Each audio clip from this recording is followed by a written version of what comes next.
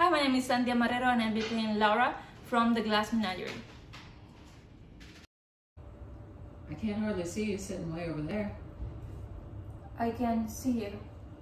I know, but that's not fair. I'm in the limelight.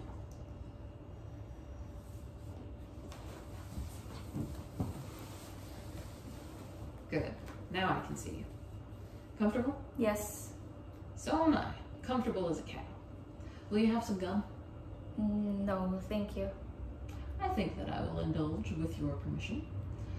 Think of the fortune made by the guy that invented the first piece of chewing gum. Amazing, huh? The Wrigley Building is one of the sights of Chicago. I saw it when I went up to the Century of Progress. Did you take in the Century of Progress? No, I didn't. Well, it was quite a wonderful exposition. What impressed me most was the Hall of Science. Gives you an idea of what the future will be in America, even more wonderful than the present time is. Your brother tells me you're shy. Is that right, Laura? I don't know. I judge you to be an old-fashioned type of girl. Well, I think that's a pretty good type to be. I hope you don't think I'm being too personal, do you? I believe I will take a piece of gum, if you don't mind. Mr. O'Connor, have you kept up with your singing? Singing? Me? Yes, I remember what a beautiful voice you had. When did you hear me sing? You say you've heard me sing?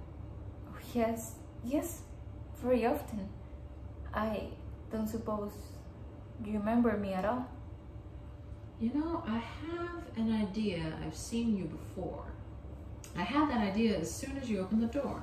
It seemed almost like I was about to remember your name, but the name that I started to call you wasn't a name.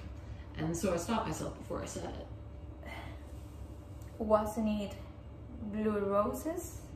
Blue Roses! My gosh, yes, Blue Roses. That's what I had on my tongue when you opened the door.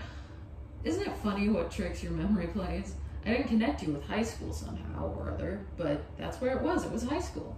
I didn't even know you were Shakespeare's sister. Gosh, I'm sorry. I didn't expect you to. You barely knew me. But we did have a speaking acquaintance, didn't we? Yes, we spoke to each other. When did you recognize me? Oh, right away. As soon as I came in the door? When I heard your name, I thought it was probably you.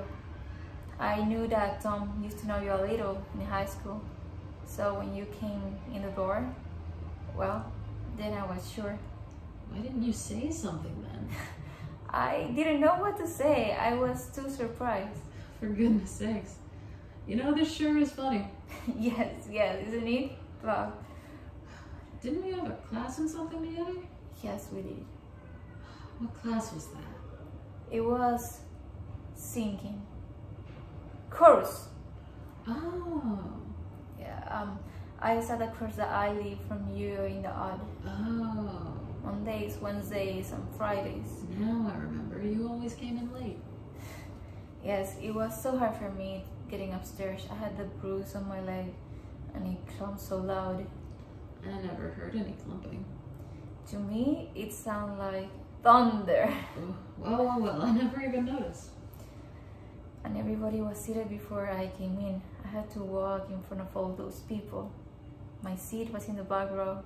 I had to go clumping all the way up the alley with everyone watching. You shouldn't have been self-conscious. I know, but it was such a relief when the singing started. Yes, I've placed you now. I used to call you Blue Roses. How was it that I got started calling you that? I was out of the school for a little while with Blue Roses. When I came back, you asked me what was the matter, and I said I had Blue Roses. You thought I said Blue Roses. That's why you always call me after that. Well, I hope you didn't mind. No, I like it. You see, I wasn't very acquainted to many people. As I remember, you sort of stuck by yourself. I never have had much luck at making friends. I don't see why you wouldn't. Well, I started out bubbly.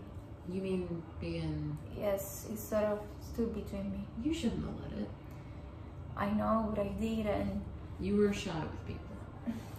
I try not to be, but never could. Overcome it? No, I tried to, never could. I guess being shy is something you have to work out kind of gradually. Yes, I guess it takes time. Yes.